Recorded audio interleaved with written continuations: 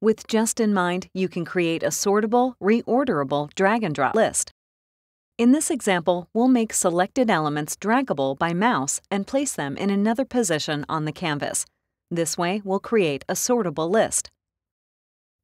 To reproduce the example, open a web prototype that already contains 2 dynamic panels to match our example. Drag a rectangle widget to the top left-hand corner of the canvas. Drag an image widget inside the rectangle. Resize it to match our example. Drag 2 text widgets inside the rectangle to the right of the image. Customize it as desired. Drag a hotspot widget to the rectangle and resize it to cover the entire rectangle. Ensure that the hotspot is on top of all the widgets within the rectangle. Select them and group them all together. Drag the group and place it inside the dynamic panel on the left. Select the hotspot widget and go to the Events tab.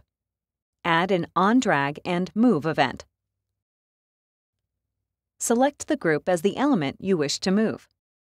Set the left and top positions to with cursor. Click OK.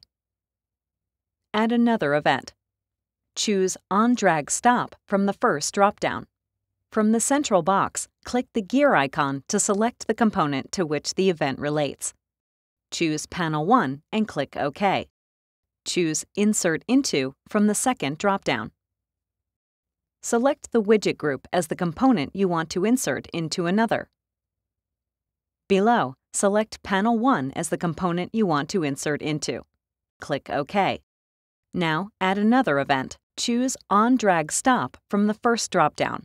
From the central box, choose Panel 2 and click OK. Choose Insert Into from the second drop-down.